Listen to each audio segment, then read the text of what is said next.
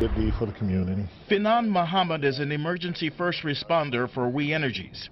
A few days ago, he ran upon an emergency he had never seen in his 18 years on the job. I seen an object laying down, and it appeared to be a gun. And at first I thought it might have been a toy, but then I took a closer look and I seen that it was an actual gun. It was a fully loaded semi-automatic handgun lying in the street at 33rd and Locust. Children were nearby. Muhammad right away hopped out of his truck, put on his utility gloves, picked up the gun, placed it inside his truck, and drove it to the nearest police station. That was the 7th District, about 3 blocks away on Fond du Lac.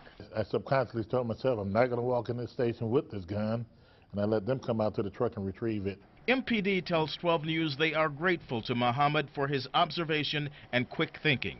His bosses at We Energies recognized what he did by honoring him with a commendation. What he did, he noticed a gun, and in his peripheral, he noticed an object, and he stopped and he addressed it, and that's pretty much what we are trained to do, to notice things that aren't exactly obvious.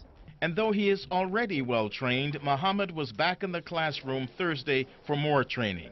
He says securing the gun was just part of his work and contribution to public safety. In Milwaukee, Mike Anderson, WISN 12 News.